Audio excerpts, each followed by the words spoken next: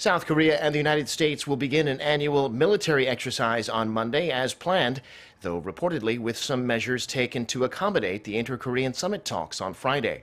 A South Korean military official said Sunday that the key resolve drill will be held for 2 weeks.